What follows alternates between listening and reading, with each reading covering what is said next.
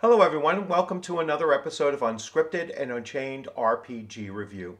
I am DM Bloodworth, and as you can see by the graphics, today's video is going to be a continuation of my coverage of Advanced Dungeons & Dragons 2nd Edition, the Rules Supplement Splat Books, and today I'll be taking a look at the complete book of Gnomes and Halflings by Douglas Niles. So if you've been following this series, especially once I started getting into the complete book series of the different races. So I've done dwarves, elves, and now I'm doing gnomes and halflings. I'm kind of following them in alphabetical order. Each one of these books seems to be so far written by a different primary author. This one by Douglas Niles, who is, legendary in Dungeons and Dragons, TSR history, and a great writer, and really looking forward to doing a deeper dive into this. But what I'm doing with this series of videos is I am just going through the table of contents and looking for differences from one author to the next, from one racial complete book to the next, and seeing how the races are being dealt with differently from one book to the next. Now, I will take a look at this one here because I'm doing them in alphabetical order, so this is not necessarily in their release order. And this book here was put out in 1993, so it does follow the other two books, which were both 91, I believe. So let's start taking a look at the table of contents of this and see how it's handling. Now, the other big difference that you can already see here is that gnomes and halflings are kind of not being shown any kind of real love by not being given their own separate books. So I have a feeling that there's probably less information on gnomes per se, or than halflings. But we'll see. We'll see how it rolls out as we go into that table of contents and look. Now, I will say this. Other than humans, halflings are they're certainly my second best character class to play in Dungeons & Dragons.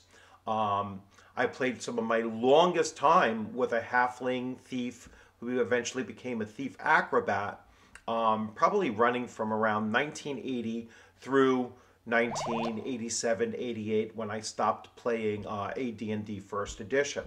So my longest lasting character lasted. That was my main character for AD&D First Edition.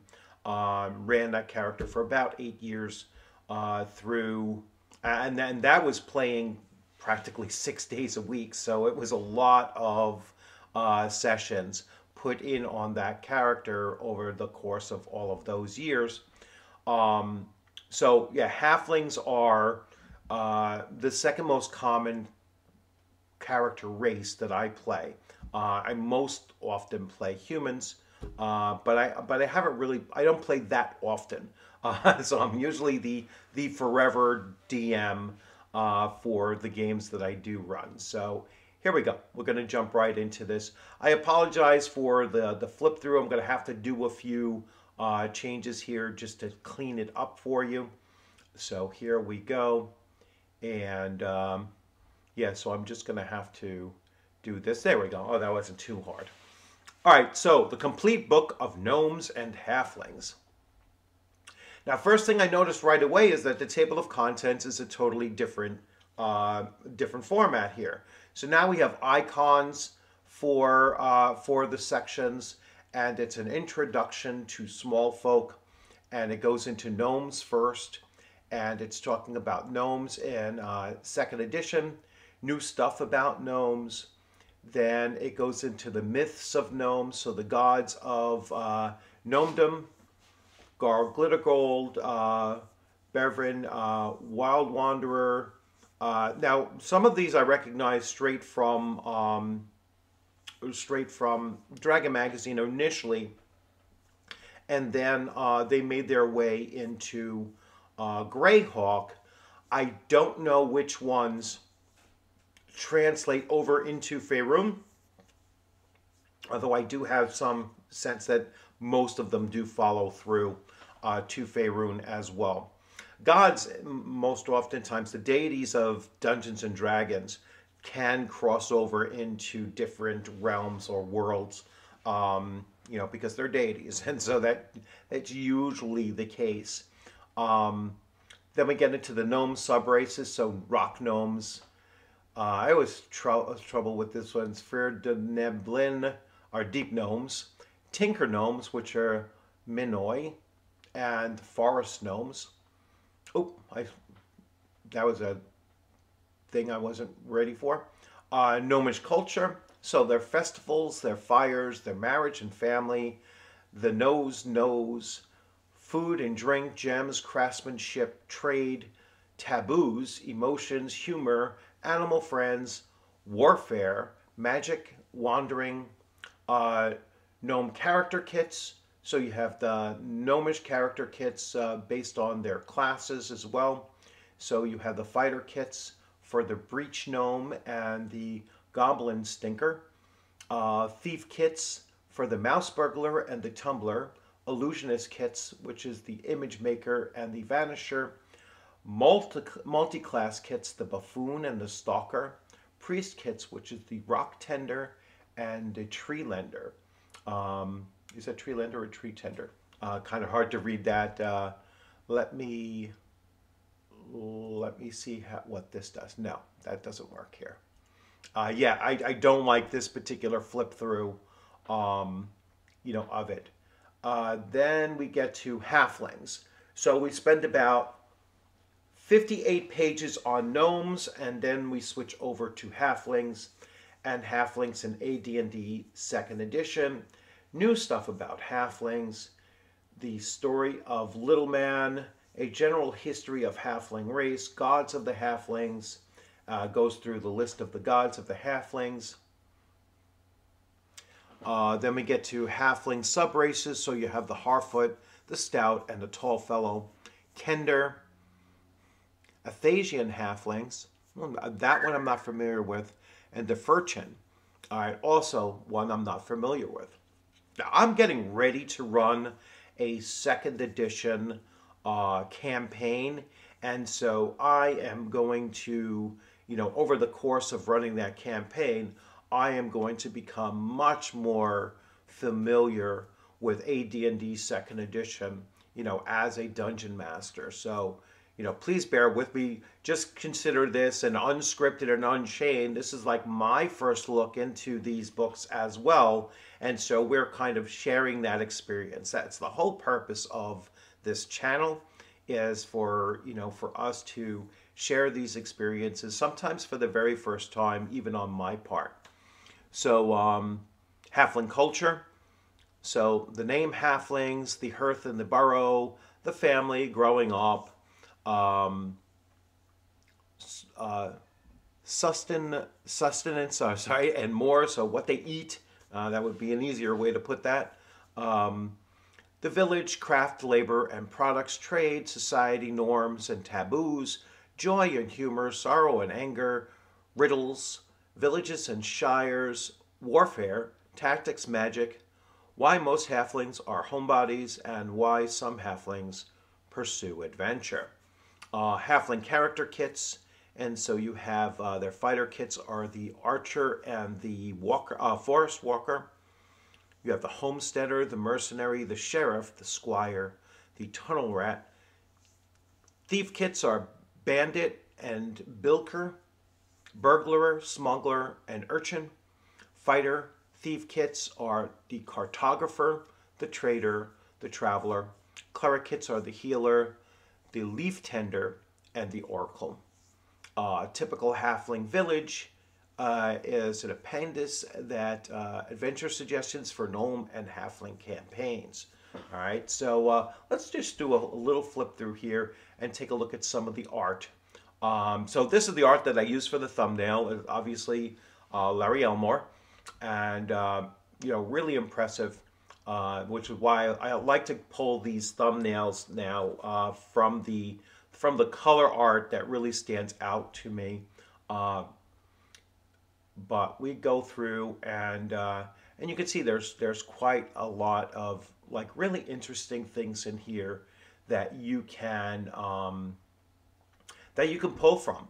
And that's what I really like about these splat books, is the fact that you don't have to use everything. It is all rules supplements. It's all optional rules.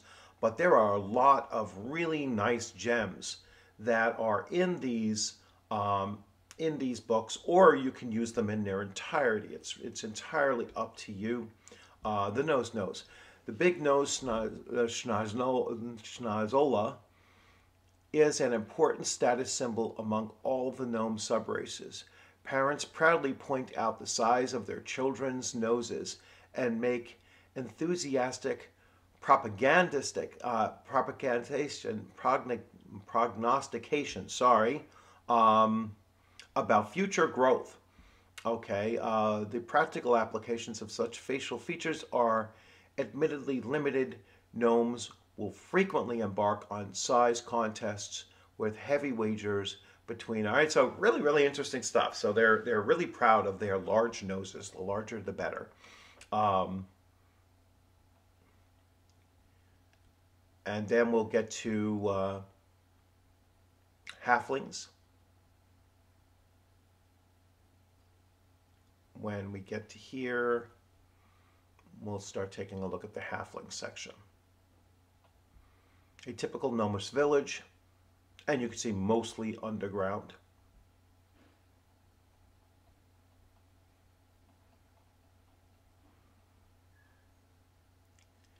And now we are into chapter 3, halfling culture. So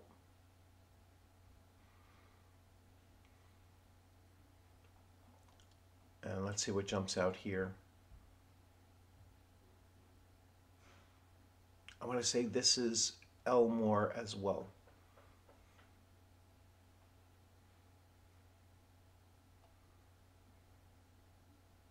The archer.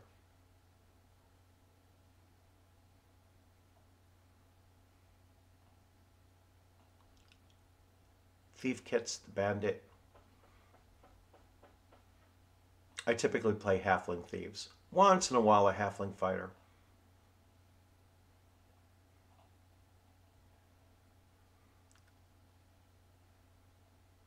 And halflings take us all the way up to page 127. So all the way up to page 127. So the book is split, roughly 50-50 between the two. And again, it's great to have in the collection. The condition that this book was in is still very good for something going back to 1993. Really good pickup. I picked up most of these splat books on eBay, anywheres from like $30 to $40 a piece. They might be running a little bit higher now.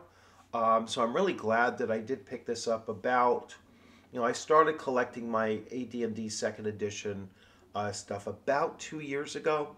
And I picked it up in large quantities at one time. So it's like if I saw one seller selling like 3 or 4 of the books, and then I was like, hey, can you combine them up in shipping and make that a little bit cheaper? And then, I always bargained with them to let me get a slightly lower cost on this and whatnot, to see, how that worked out, how that would work out. And a lot of times, they were very open to the idea of doing so. So, as always, I hope you enjoyed this video. Please remember to subscribe and hit the alert buttons for these things, and like and comment, especially comment. I really enjoy listening or reading your comments and responding to them as well.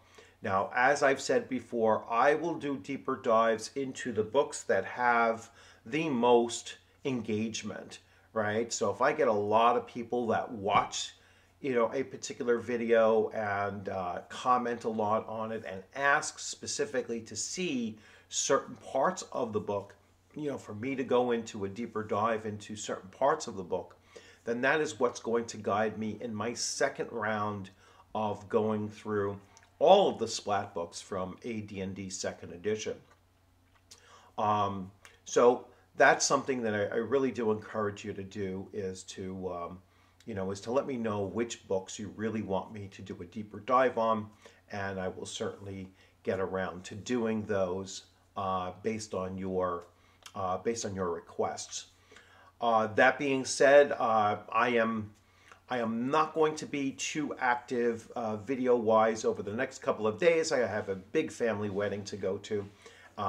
So that is going to take me out the remainder of this afternoon and this evening, all the way through maybe Friday while I'm sitting at the hotel alone while my wife and kids are getting ready. I might throw out a video from the hotel room, tomorrow morning, and then tomorrow night is the wedding itself. Then Saturday morning is a breakfast brunch. I may be home Saturday afternoon, or early evening, so I will try to get something out there. I'm pretty sure I won't get to my Shadow Dark game on there, but for my players in Shadow Dark, just be on the lookout if you are still available for Saturday night. There is a possibility I can run something, but if not, I'll let you know. I'll give you a heads up if I get home too late on Saturday, or it's just not going to be something practical for me to do. I'm hoping we can, but I wanted to just give you some heads up that might not happen. And then Sunday I got another family event, but I should be home by Sunday afternoon, and by Sunday evening I should be doing something, whether it's a live stream or just picking up some more of these videos as well. So you all have a great one, and have a great rest of your week. And I look forward to seeing you on a gaming screen or at a convention sometime soon. Take care.